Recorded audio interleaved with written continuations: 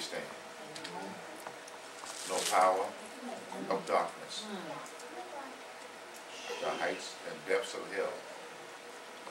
It is in Christ we stand. Yes. It's where we made up our mind.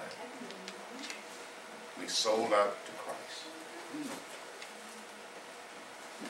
Life has taught us that there's nothing more valuable, more profitable than Jesus Christ.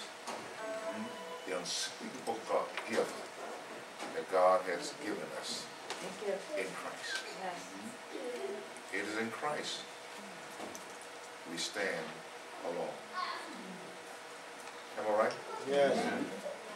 If you experience that, it should be joy overflowing your soul, because it is in Christ we stand. I've been with Jesus quite a while, and each day is another day of experiencing Him. Thank you, Lord. Of growing and maturing in Him. And the only way you can grow in any respect is whatever you're eating has to supply you with the substance of what you're eating. Eat chocolate all day and you can't sleep at night. Sometimes Jay will have a Mountain Dew early, and he won't go to bed till 12, 1 o'clock. The sugar has him hyped up. There was a player with the Bullets, not Bullets, the Wizards. And every time before he'd go play ball, he drank one of these big ones with a 24 ounce or something like that before he went to play. The caffeine and sugar were just sitting here. But he eventually had to stop drinking because they were playing havoc on his heart. It's what you eat really determines your growth. No doubt. Really determines who you really are. Is what you eat. Because if what you eat has become you, it is what you desire. Right? Amen. I just can't go to bed without some chocolate. Well, you can live without the chocolate. And perhaps not having a piece of chocolate, you will get a more peaceful and restful night's sleep. Amen. Right now. But it's all about what you eat. And if you eat Jesus, the life supply to the believer, the more you ingest, the more of Him is put on display. Right? Yes. You can't eat a certain food and it's not to put on display. Yes. Right? Eat French fries and you might have some heart problems, some cholesterol problems later on in life. So what you eat really determines who you are and what you display. Amen. Amen? Yes. Don't you eat? What are you eating? That's your problem. What are you eating? I know what I'm eating. Fat back and Mercy. Well. fried chicken and chicken backs and chicken necks and gizzards and candy. Instead of diet of candy, it's not good for you. True. True. Right? It's not good. Yes, Lord. And you don't know the results until you have a checkup. Mercy. Even with Christ. Thank you. Yep. Until you have a checkup. Thank you. That's right. You've been eating the wrong stuff, Willie. That's why you don't get no victory. Yeah. That's why you can't overcome anything. Yes. You've been eating from another plate, Yep. but you eat of Christ and He will strengthen you to be an overcomer. Father, in Jesus' name, we thank you again for this morning. Thank you for Elder as he spoke to us concerning those things of the blood of Jesus Christ and the cleansing of the conscience, that we may serve you in spirit and in truth. We ask now that you may speak to our hearts along these lines of speaking. Speaking. You have to have a voice, Jesus, and it's my voice. There has to be a vessel that contains you, and it's our bodies that you live and have access to speaking only at our discretion. Thank you now. Praise you for your goodness and praise you for your kindness and praise you for the work that you've done in your Son, Jesus Christ, when you raised him from the dead to enable us to walk in spirit and in truth. Jesus, we pray. Amen. Amen. In addition, in your scriptures here, I think that what Paul is speaking of, and we're going to look at it on the sheet here. Excellent prophesying builds up the church. Not speaking in tongues, but prophesying. Right? Prophesying builds up the church. I think all of us can agree that we have what we have in growth because of prophesying. All right? It wasn't that Elder Miles or Jay or myself, when we came in on Sunday mornings or either Wednesday night, that we were speaking in tongues. Huh? Because I don't speak in tongues.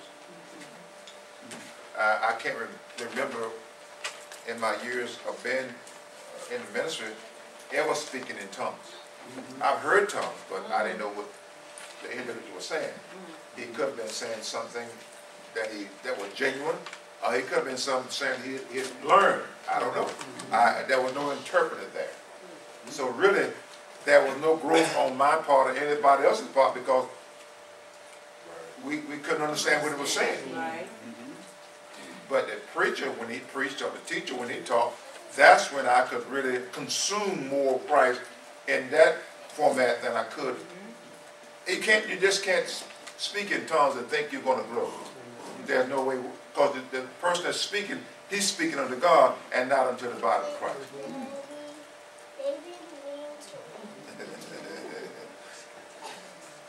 The speaking here is about prophesying.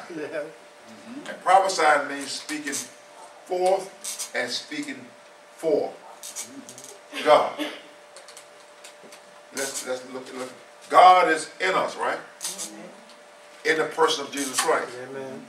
God only has one voice, but also has a collective voice in the body. Amen. But each part of the body each member of the body had to speak under the discretion of the Holy Spirit.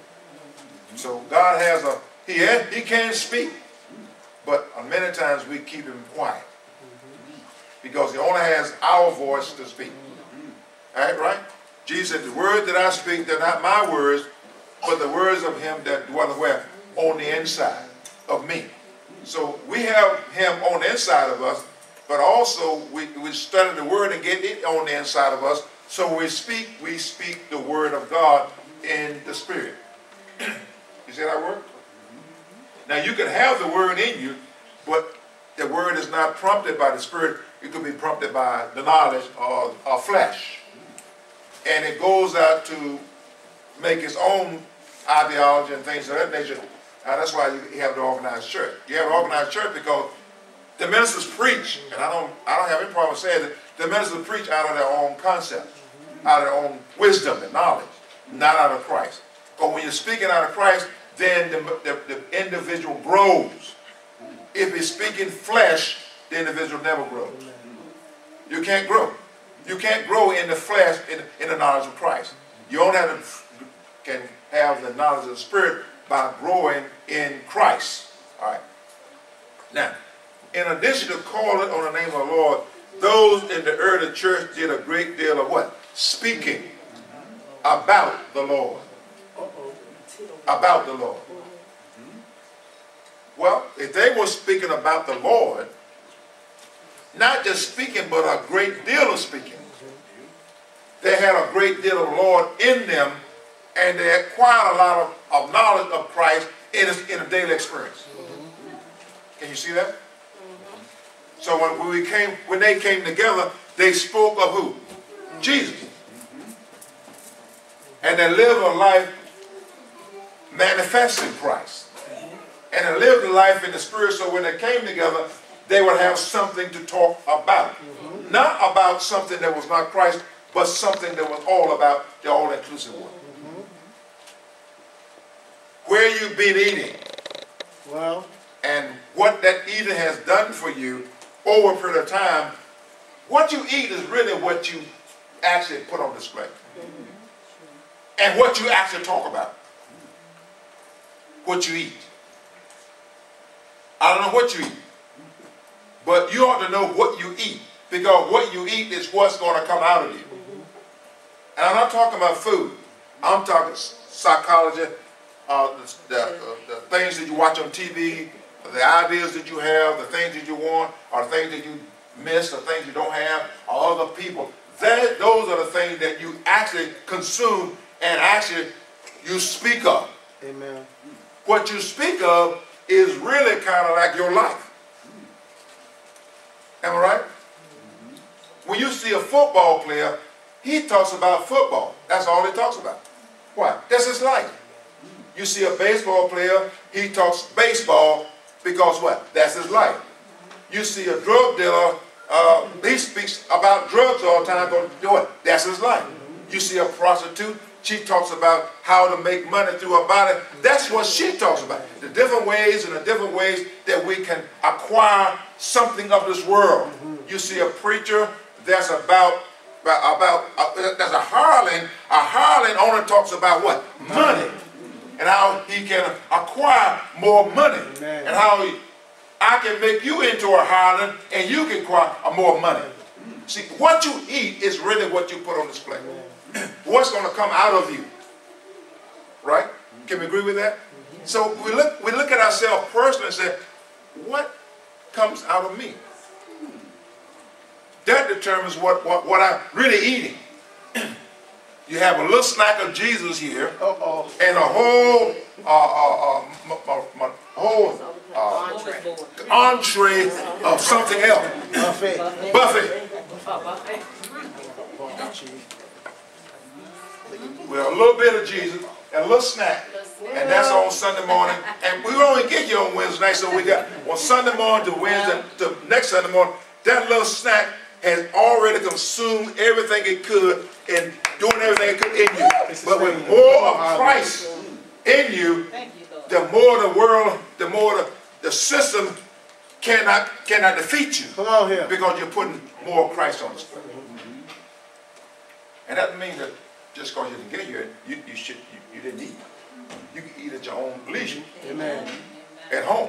Reading your own scriptures. In the morning. In the afternoon. In your quiet time. But in your quiet time, most time we eating something that is serving no real purpose. Amen. We're eating something from the TV or something from our computers or something from our smartphone, and it's really not contributing to growth. We're feeding more and more of the flesh. We're not even realizing, but we're saying, Paul said, make no provision for the flesh. But as soon as we get a chance, we just go and make provision for the flesh. And don't spend time with Jesus and allowing the Spirit to feed us and to help us to mature and grow in Christ. You see how it works? And this was it. And they spoke of Jesus. The Lord did not, when speaking about Jesus, they did a lot of calling first. Because you can't speak unless you call. And there are two ways. You got to be called by God, and then you call on God so you can speak. Amen. All right. Right? That's common sense. God called you.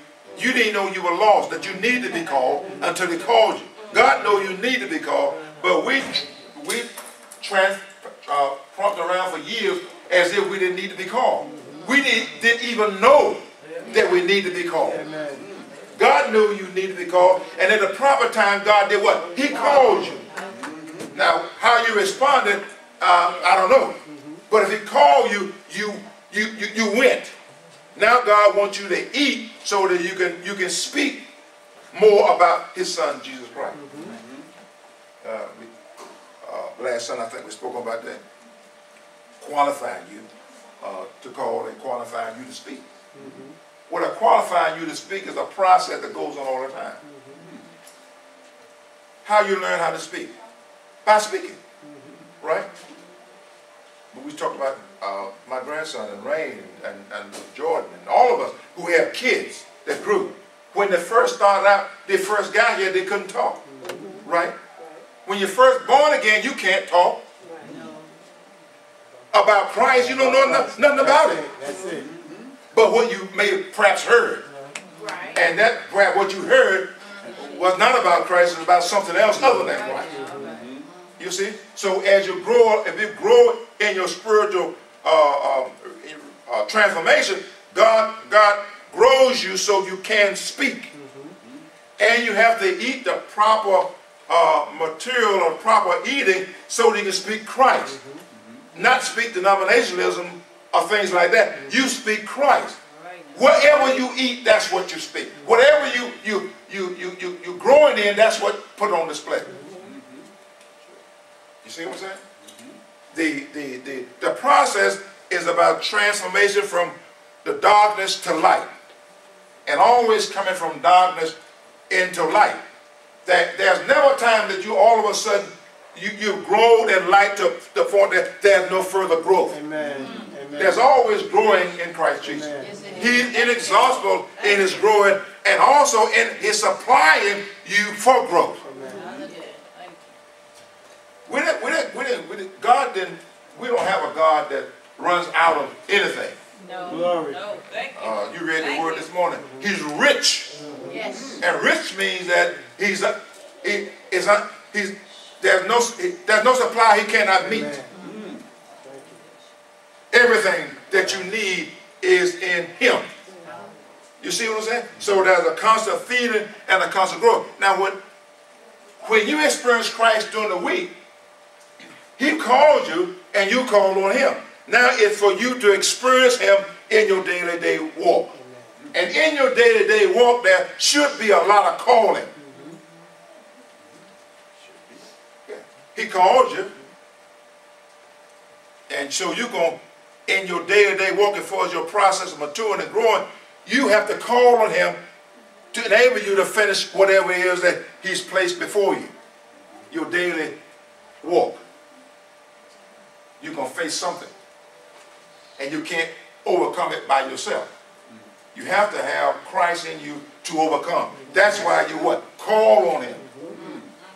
Call on Him. When I pull in my driveway, I'm calling the Lord right there because I don't know what I'm facing when I get home. Everything might be all right when I get home, but most of the time I could be bringing something in myself. Oh, yeah, that's so true. It's not necessarily what's in your house, it's what you bring in yourself. Right. So a lot of calling has to be redirected at me. What am I bringing here? So I need Jesus to help me to allow Him to show up before me. Thank you. And if I keep that in mind, then I think everything will be all right. Amen. Amen. So the calling goes both ways, not only for those, but for you too. But I think mostly for ourselves. Amen. Thank you, Lord. You see? You can pray that God will correct something in somebody's life, but a lot of times that correctness is where it needs to be in your life. If you can see something in somebody else's life that needs to be done, it's probably need to be done in your life too. That's why you recognize it. If God had cleaned you up, you don't see that in other people. But what that place that God has not worked at in your life, you actually see it in other people's lives. They ought to get straight here. Well, have you got straight there yet? I wish God would get her straight. Well, had you straighten you out? Mercy, You see? Lord. So there's a lot of self-examination too that goes on even in your prayer life. See, God is raising individuals, but He's raising corporate entity also, but it raised individuals in that entity. And whatever God is doing through you, you allow him to do that through you. And that shows the rest of it, of what God has, what you've acquired of God. What you ate this morning. What you eat this morning?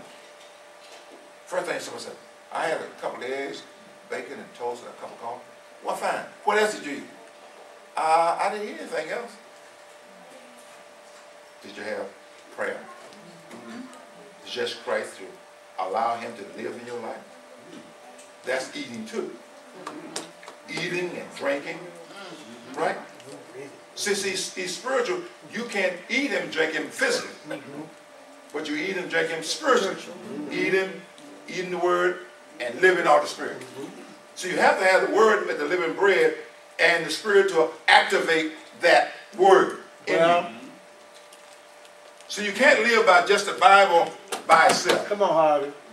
That's where the Old Testament saints failed at. And first, you couldn't live by the Bible. You need the Spirit to enable you, to guide you and lead you in applying these scriptures in your day-to-day walk. You see?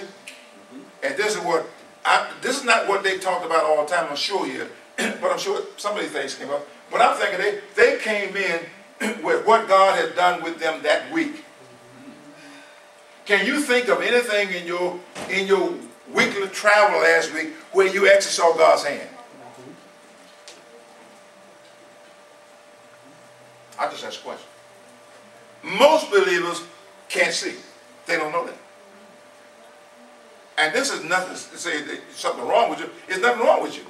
It's in the sense that you are so dependent on me, Myers, and other teachers that you don't look that God has done something in your life that you need.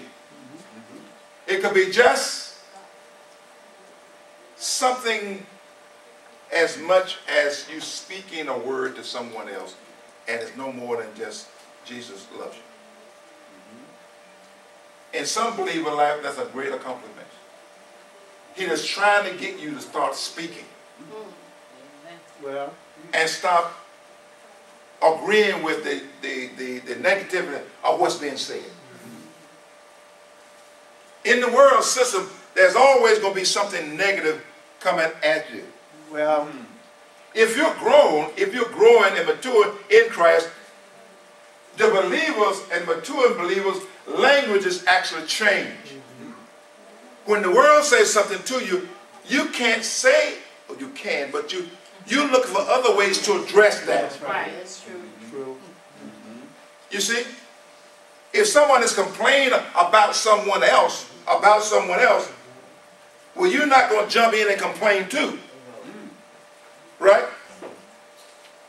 If someone is speaking evil of someone else, are you going to join in and say, yes, that's the way it is? I'm thinking that you're not going to do that. Mercy. Are you? We don't do that, do we? Mercy. Yeah, we do. Yeah, we do. Yeah, we do. You're not careful. Yeah, that's why you have to have a new language. As you're speaking have to go through a transition so you can speak the same thing, and speak it in a way where it builds up instead of tearing down. As we talked, I saw a little Jordan come through here, and he's learning to speak some words, but he used to just crawl. And before he started crawling, his grandmother and granddad, they had him in the arm. But now he wants to walk and run a little bit. See, you're growing in the natural sense, but also you're growing in the spiritual sense. When you're first born again, I referred to before, you can't talk. You just got new birth. And you're just so glad to be in the Word. You're so glad to be here. But you know how to actually express that because there's no maturity in Christ. Once you start to mature in Christ, then your language changes. From the worldly, from a traditional, from an organized language, the organized church speaks, to a language that's different from theirs. You have an alternative. You don't have to agree with what the world says. You don't have to agree with what the church says. You don't have to agree with what someone else says. You don't have to agree with anything else. All you have to do is agree with Christ. And you have to find a way in agreeing with Christ how to express that, where it builds up instead of turning down. Right?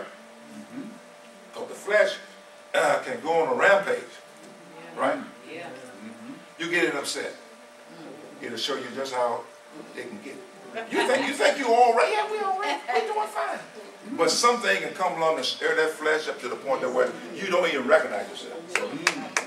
Don't even recognize yourself. Glory. And they say, well, Lord, forgive me. But you don't know what happened. Huh?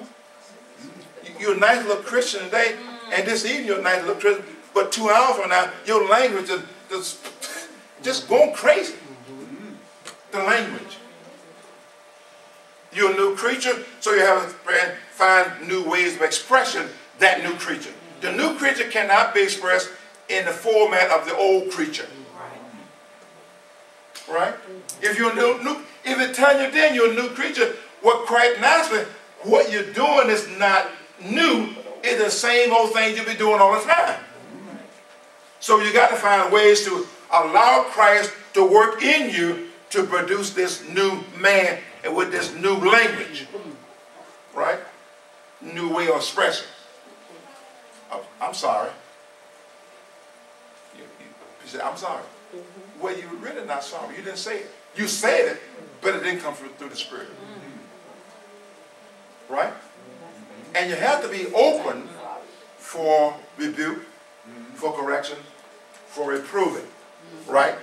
And the person that you're open to is one who has grown and matured in a certain area. None of us are perfect. I'm not talking about that. But I'm talking about certain areas that we welcome reproving. We welcome correction because we are watchmen for your soul. I watch for my wife's soul, my daughter. All of us, we watch for each other's soul. And we ought to be able to accept some things that people point out that enable us to live a more mature life. And another way you learn maturity is to be around those that are mature. I didn't say people that were grown. I said mature. Glory. Just because you're grown doesn't mean you're mature. Amen. Just because you're old doesn't mean you're mature. Right? You want the person that matured in what? In Christ. And just because the person is younger or older has nothing to do with it. It's the Christ in them that we're looking for. You ain't been around here as long as I have. Well, you ain't said a whole lot. You ain't been around as long as I have. Well, you debate about that. Yeah, you haven't been around as long as I have, Jay. But that don't mean that Jay can't teach me. And he actually taught me some things last week. I'm not going to limit to discuss that right now. But I did pick up some things from Miles that the cross.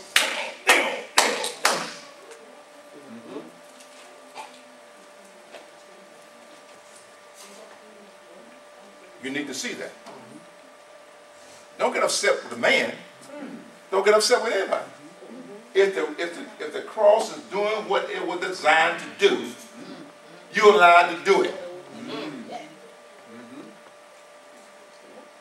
It can't kill self, and you expect Christ to live through self if that self hasn't been crucified. Or you're not allowing the cross to do its work. In your setting, in your coming today and to the fellowship on Wednesday and Tuesday night, if the cross is doing some work, allow it to do the work. It's going to allow Christ to have more access to you. Wherever the flesh is still flesh, Christ doesn't have access to that. Doesn't have access to it. That's why some of us, and I'm talking about general speaking here, some of us are poor witnesses for Christ. Because that self, that part of you that Christ is trying his best to come through and to magnify himself and to glorify himself, that part of the flesh you still have it. This is mine. Christ, I know you died with me, but this is mine. I got to keep this. No. You have to let that go. Because actually Christ, the cross is already dealt with. You just have to experience the suffering of it. See? If you're going to reign with Christ, you got to also do what? You got to suffer with him. Don't think of running or jump on a white horse and ride back with him and no suffering. But that's a lot of people think that, but that's not it. If Christ suffered once for us, amen, then we have to suffer. Paul says that if any man make Christ a new creature, and if you're going to reign with Christ, there must be what? Suffering. No riding the white horse. No coming back with them in the fiery, all them church and things. No, none of that until there's some suffering. If you're in heaven and there's no suffering, you done been through Gehenna and out of darkness. That's right. But you're going to suffer. The overcomer suffers. That's right. Well, Come on. The man-child suffers. Thank you. amen. He suffers. And it will get to the point that where you don't welcome suffering, but when it comes, you allow it to do its work. Amen. You see? Any questions? What are you here on that topic? Do you know what it means to suffer? You can suffer. You can suffer collectively, but I think that the individual suffering is where the cross do its work, because it has to do a work on you, all of us. Has to do an individual work. But we also suffer collectively in allowing Christ to do what it needs to do in all of us. This is where Paul says, they spoke about him to one another and what? Unbelievers. You can only, there are two ways you can speak. You can speak verbally and you can speak in your life. For a young believer that's just got here and just born again and had not learned how to fully express Christ and had not really experienced Christ in growth, his best bet is to keep his mouth shut as much as he possibly can. See? And just because you know something doesn't mean it's applied at that time. Right. And this is something that I learned. When you're with a bunch of mature group of people, you listen. You listen. That's what you do. You listen to that one that has grown. You listen to him or her that has grown and matured in Christ. That don't mean they're perfect. That simply means they have experienced Christ's life. And so what you want to do is get right under there and hear as much as you probably can so that when the situation comes, you can apply Christ there. Amen. Just because a person old don't mean you know nothing. Right? Just because he got $1 million don't mean he knows that. He don't know anything if he don't know Jesus. I don't care how successful you are, how beautiful you are, how big you are, what kind of money you got, you just the poorest of snake if you don't know Jesus. I don't care how successful you've been in this world, you will lose in the next one. Amen. Glory. I don't care how many accolades you placed on the backs of others have done good in this world, they have done nothing. I don't care how successful they are. I don't care how many Heisman trophies, how many accolades they got. It means absolutely nothing when you get into the judgment seat of Christ. Glory. All that stuff you got just fading. No eternal value whatsoever. We waste our time, waste our time fostering and going after that which is materialistic. Amen. Had no value whatsoever. Amen. No value. Everything you go after in this world, you go and get it, and eventually you have to trade it in or throw it aside or put it in the trash can. Amen. Because it's no good. Amen. So true. Even the ideas and technology, as what you was speaking just then, the phone. Eventually it's just going to rot in your hand. It's going to have to be updated because you're living in a world that's materialistic. And nothing Satan has, nothing Satan offers to you has any value, long-term value. Never satisfied. Glory. Absolutely. Glory. Don't get tied up in this world. Love not the world, Christ said, and loves the world. Because if you do that, then the love of the Father is in you. And whatever you love, that's what's going to come out here. If you love money, you might dabble out here and speak about Jesus and free man, but you can jump back on money. That's right. If you love having your own way, you might give in every now and then, but your whole business about yourself. About what you want, what you have, what you can get. That's what it's all about. It's about self. Now, you can't speak to an unbeliever and allow him to ever see Christ expressed if all that stuff is in you. See, most times, most believers, because I experienced it myself, they just look, surface. The surface believers. Yes.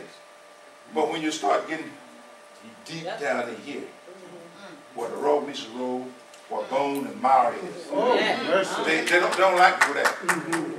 But that's where life is. That's right. That's where it's at.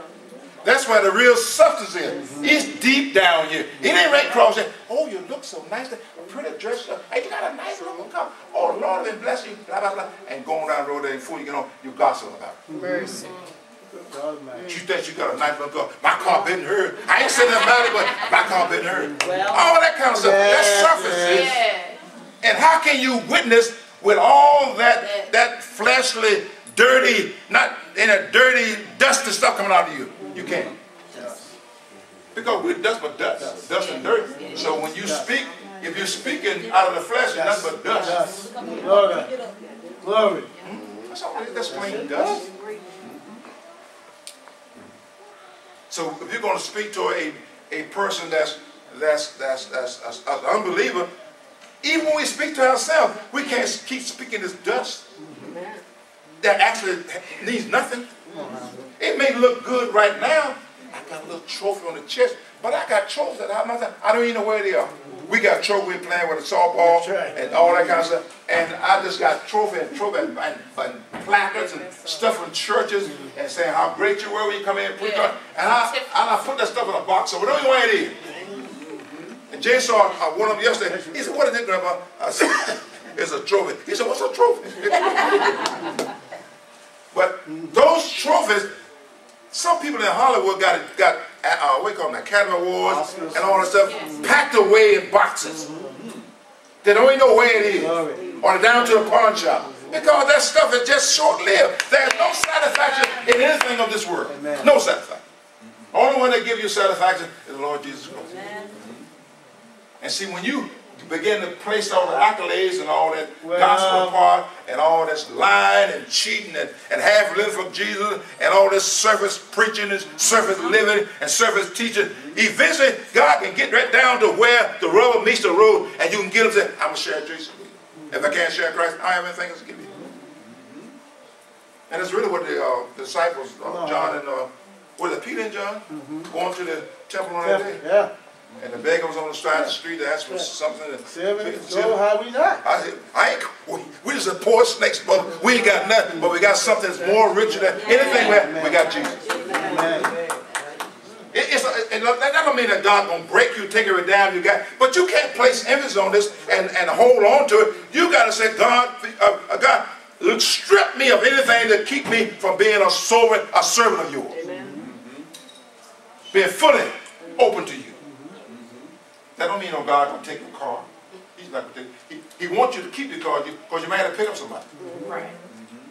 He ain't gonna break you because you might have to buy a lunch from somebody.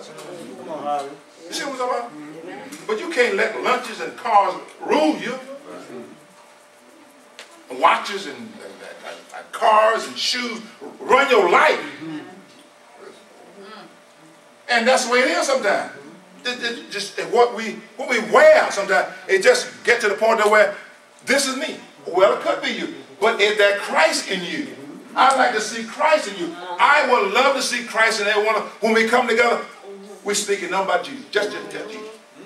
If that's all else, if God has stripped us of everything else, and that stripping has been replaced by Christ, there's nothing in us but Jesus, right?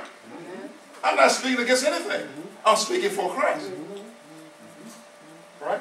All right, so here's the cup. It looks good on the outside. You know? Well, But well, it looks good. It just looks good. But the closer we get to it, we take a peek. Oh, good. Well, that's how some believers and some, they just look good on the outside. But if Christ is doing this, he's taking a look inside.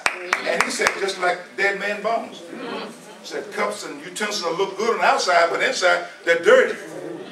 So wash the inside first. well, So God wanted to do that. He wanted to clean up the inside and work it out. It had nothing to do with where you look. It has to do with how clean you are on the inside. Well, I got to go get my hair fixed. I get my shoes done, and get my hair done, get my nails done, and get me a nice suit so I look good. glory. Who you looking good for? Huh? Trying to impress somebody. But when impressing stops, it is Christ that's expressed. Well, The more that type of mentality is dealt with, and then the more Christ can be expressed. You see what I'm saying? All of us have been through this thing of looking good for people. We said, good to look good for God. yeah, look good, we look good for God. Yeah, it does look good to look good for God, but we're not talking about the physical. We're talking about spiritual. That's right.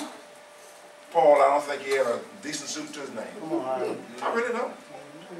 He probably lost it in his first shipwreck. Or got it stolen by some false brothers. Come on, Harvey. Or when he was let down over the basket, they couldn't let down but a robe and a couple of pairs with it. I don't know. But I don't think he had anything compared to what we had. So that was out of Paul's way as far as ministering. Right?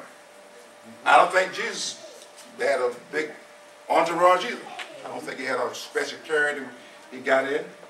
And some of his cronies drove up in a high-priced chariot with wheels of gold and the horses with nice bridles on and stuff like that. I didn't see it in here in Scripture.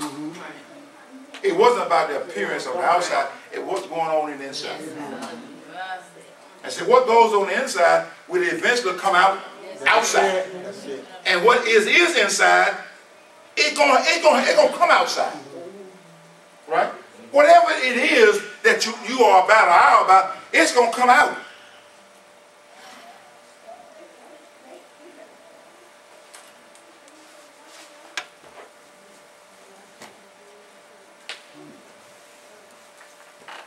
I don't care what's been said. You can't, you don't know me. Because I haven't said anything. Listen, the gentleman came in. You don't know him. You talk all morning, all evening. He gets up and leaves. You still don't know him. He seemed like a nice guy. He had a nice little suit on. He looked clean. Yeah, he smelled good. I smelled him when he walked in. He smelled good. And but he didn't say anything. He was motionless while he sat there. You see? But one day he comes in and he expresses himself. You don't know what's inside of a person just looking at it. What he got on, or what he don't have on, what he's wearing, or what he's driving. You don't know who that person is until he begins to open up, and then you find out really what's on the inside. Where my Jordan? These young boys out of nowadays, they might look good, but they ain't got nothing in them right now. They ain't got nothing in them. Ain't nothing in them. Nothing. I was young, 14, 15 years old myself. Want nothing in me. Nothing but self. See, as you grow and mature, there's less of self there and more of Christ. How do you get that? Because you're at a place where you can feed. You're at a place where you can acquire more of Christ, so there's more of self being dealt with. Well, You can't miss a meal and think you'll be as strong as everybody else when you come to a setting. What? Am I right? Go all day. Go eat good this morning. Miss lunch. And by the time supper get around, you're hungry as a dog. But see, spiritually, we don't see that. We don't understand that. It's the same principle. Yes. You can eat good on Sunday morning, and by the middle of the week, whether you know or not, you actually hungry. That's right. Not your body. It could be full of chips and potato chips and sodas and ice cream and cookies and ginger snaps. It could be packed full. And that's probably the reason why many of us don't make it. Because those cookies, those chips, and the other stuff you eat, that's going to put you to sleep.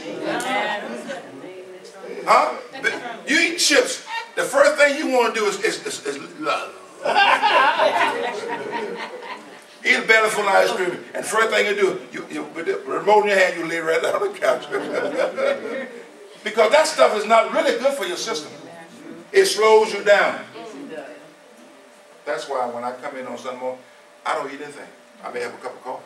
That's about it. See, your body digests food. And when it digests, it takes away a lot of the physical strength. Because it digests it.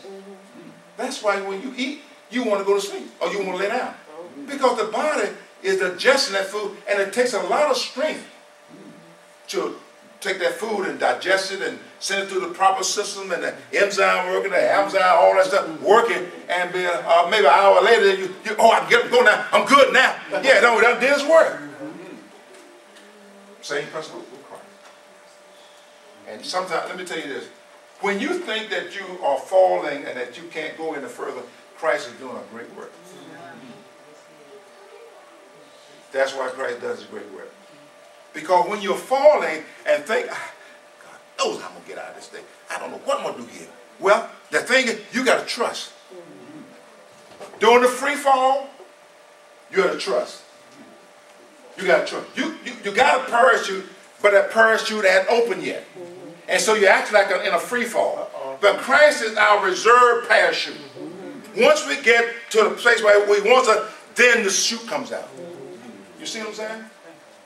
It's miserable in that free fall. Yes, sir. You just don't know what's going on. You can't put your hands on nothing. You can't figure nothing out. Everything going wrong, it's against you and everything. You just don't know. And you've been called on God. Yeah, call on God. Speak for God. But you're still falling in this free fall. That's when Christ doing his great work. He's building you up. Strengthening you right there to trust him. Without free fall, you never trust your parachute. Well. Right? You got a parachute reserve. Yeah, you got to trust. You got to trust the fall. You got to trust the trial, trust the tribulation to do exactly what God requires of it to do for you. I don't mean you've been there. Some of you there already in a free fall.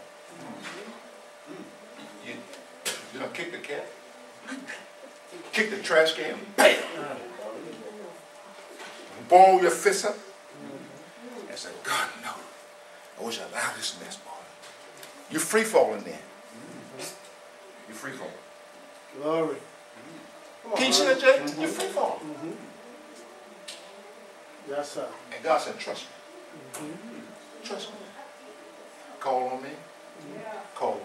But while you're calling, there is no rescue. But you understand it's authority, and the free fall is catch you. And life is full of free fall. You should have one free fall and think, oh, I got here, I'm good now. No, you're not good now, because there's another free fall coming. That's right. And each free fall, you find more confidence and more experience of trusting Christ. Right. Free falls are designed, I believe, for trusting. He's always there. But how do you know he's there? In your free fall. But when you're looking for a parachute and look for a way out over here, instead of trusting, you're looking outside of yourself, looking outside of Christ to hinder you from whatever you're going through. I hope that makes sense. I was had quite a few free falls in my life. And one of them was when I left the building over here. But actually in my heart, I really wasn't afraid, because when I made my final exit, a burden was lifted. A burden was lifted. When you leave something where God is not, there's always a burden that's lifted. And let me tell you this. When God moves you out of a place, Thank you. you've experienced all that it had to offer in growth. Yes. That's it. That's it. You need to move on so I can mature you and grow you even more and more unto the image of my dear son. So when time comes to trust, you don't just give up. You trust him. Look, it don't make, let me say, it makes no difference what the world says, how the world looks, what the world is going through, what you hear from your friends, your neighbor, your girlfriend, your boyfriend, your wives, or whatever. You trust Jesus. Glory. Trust Jesus. Because all those voices, they need to be heard for experience. Well, That when the voice is called later on down the road, you know his voice. glory. See, voices happen all the time, Jay. But we need to be able to, through the Spirit, through the sharpening, through the maturing of the Spirit, need to be able to sharpen our spirit to a point that where we know his voice when he speaks. And after we know his voice in such a way that if he's speaking, we're already in there, doing what he wants to do. Our spirit is mingled with his spirit. Don't worry about trials. Just a lot of trials to mature you and to build you. Look here. And when you go to speak to unbelievers, you have something to offer. Because your walk is consistent with your talk. She always talking about going to church, but every time I see she up at this club. I know she sings in the choir, but this world knows, that world knows that. Oh, they're nice. Oh, she look good going to church. But when she come in, she's just the meanest devil. They know that. And so apparently you look good out here, but inside there's a bunch of mess in here. So God wants to clean it up too. Make you a vessel meant for the master's use. Then speaking was a way of prophesying, a kind of prophesying emphasized in the New Testament. Unlike the Old Testament, this is right in your footnotes. Old Testament,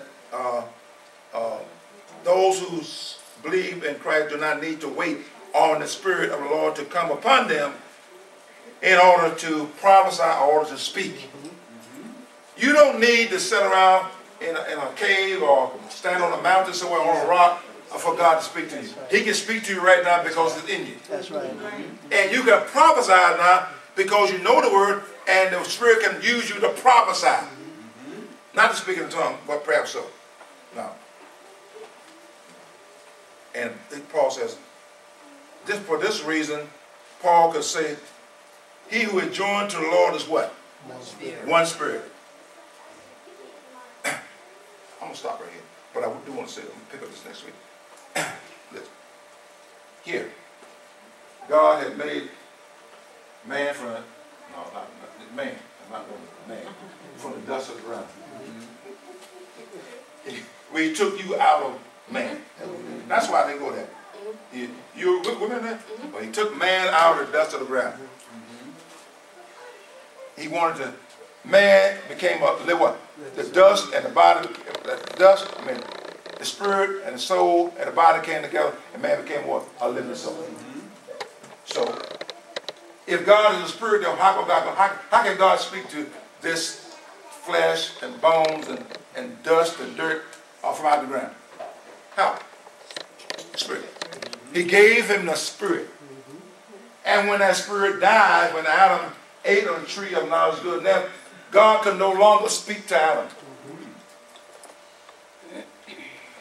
God speaks to us in the spirit. That's why I went back the Spirit joined to one Spirit is the Lord. Who is joined to the Spirit is one joined to the Lord is one Spirit. So if you've been born again, you have become a mingled spirit. And you're one with Christ in spirit. So in order for Christ to speak to you, he had to speak to you where? In spirit. Because the flesh can't receive anything of God. Nope. The flesh is at enmity with God. Actually, the flesh hates God. Yes, sir. If you look back on your life, there were times you want nothing to do with God.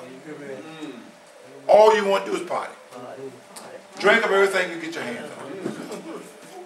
Lie and cheat. Curse. You don't want nothing to do with God. Because the flesh actually doesn't want anything to do with God. But when you got to a point in your life, you knew you needed something. God knew that because God had hinged you up in this corner right here. And he called you, and you called on him, he saved you. Listen, God is so smart. He knew exactly what it took to get me to that place that I would call. Thank you. Thank you. He knew exactly what it took. I just thank God. God knew exactly what he was doing to get me to a place that I would call. Amen. I called on everything before I called on him. Glory. Everything. Everything I could think of in the sense of me getting involved and calling, I got involved with. Only thing I didn't get involved was murder. I stole, I did everything. I robbed, I did all that stuff. You preacher, how you think I got saved? God don't save righteous people, he saved the unrighteous. Yeah. God don't save nobody that's been a good little Christian all that life. He saved people that's been saved, that know they've been somewhere and are able to share it with those who are in prison, bound, and that Christ is the one that set them free. No, my life was messed up. I don't believe it. I don't know what's going on. See, because I can share with some people more than I can share here. No, man. No, that can't be. I don't believe it. I said, why not? How can I talk about someone that saved me from something if I was in something he could save me from? Thank you, Lord. If you're not lost, you don't call. If you think you're all right, you don't call. Thank you. Why call for help if you think you're all right? And I did that for years. I thought I was all right. I do what somebody else did, or listen to the news or whatever, and they did everything in me. And then one night, I had to call. All of us been there. And God still have us in this little thing here that we have to continue to do calling. Because once we escape out of that, we right back where we were. Yes. So God called us and sealed us and put us in Jesus Christ. We've been sealed with the Holy Spirit of promise. And we are his. And God will take care of us. Remember that. This old man speaking, God will take care of you. I'm not 20 years old, I'm not 30 years old, I'm 40, 55, 60. I'm 70 years old, and I'm telling you, God will take care of you. He will take care of you. He will take care of you. During your free fall, during that hard bounce off the ground, he will take care of you. The free fall, the bouncing, all that has to do with God's eternal purpose. The evil man had been, God can use him to bring about his eternal purpose. All the evil in the world, you know God used it to bring about his eternal purpose. He didn't create evil, but he can take evil and make it to bring about his eternal purpose.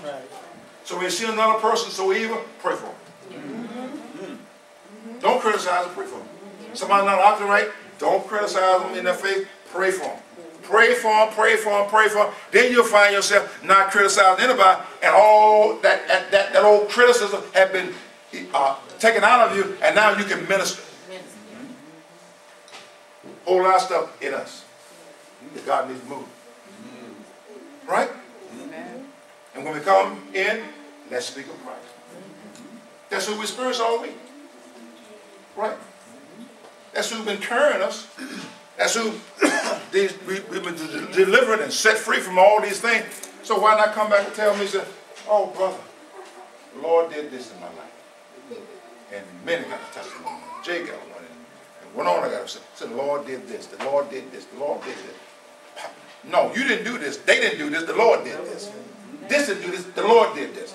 This is what you're talking about here. Those believers, they spoke for the Lord to the unbelievers and to themselves. Amen? All right. Now we'll pick up here on the how marvelous the Spirit is mingled with us next time, because we didn't get that much today. Any questions?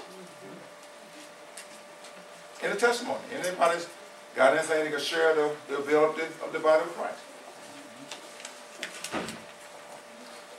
Well, I was going to say, you know, when you free fall, you have to look at it at a different angle, you know. Because like the time when I was going there to see my mom and the rock hit my windshield. I was thinking about, oh my God, I got to pay some more money, it just messed. And then I talked to him, he said, that's all right, that thing happened, you know, they happen like it. But anyway, then I started looking at it a different way. I said, what in the world I'm worried about? I said, nobody got hurt, you know, and then when it can be replaced, you know, and stuff like that. When I started looking at it as a different thing, the devil want me to look at it, oh my God, look at it, he tried to kill me and all this stuff. When we look at stuff like that, that's the first thing he gonna do when you free falling. You can say, how am I gonna make it? And first thing we started to do is whine. But then we look at it another way and say, well, at least I got something to eat. I got this, I got that. So what am I worried about? You know, and then it happened to other people, then it's gonna happen to me too. I'm not exempt. So when we started looking at things a different way, it's not bad at all. You know, matter of fact, you can rejoice in it. You can tell I'm rejoicing. Yeah, you know? Yeah. Absolutely, that's good. Good. You rejoice in the fact that a big title jump off the hit in the bust the windshield. Yes, when he was speaking, one thing the Holy Spirit showed me that if you watch someone who jumps out of the plane in free fall, if you pull the parachute too fast, you can actually do more damage. Amen. And that's what That's a good point. That's what we do. Pull the parachute too That's fast. right. We don't, you know, so if somebody jump out the parachute for the first time, that instructor would tell them, now you pull the parachute. If you just jump out of the plane instantly and pull the parachute too fast, you actually can do more damage. And that's what we do. When we free fall, we won't rely on Christ.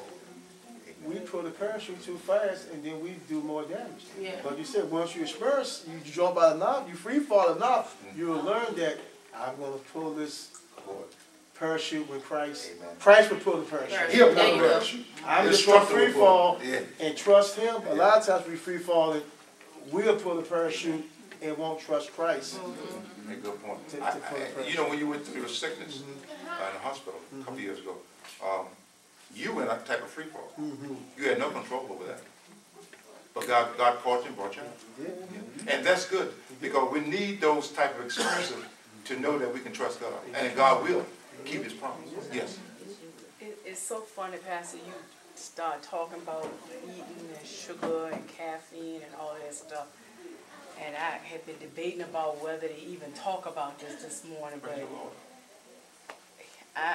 I'm free falling right now, and for years and years and years and years, I have depended on sugar, caffeine, cookies, candy, and I even realized, even on my job, it's a high-paced, stressful working environment all day long, and when I get stressed, I grab a piece of candy, I grab a cookie. You know, it calms my nerves. That has always been my go-to coping mechanism. I suffer bad from migraine headaches.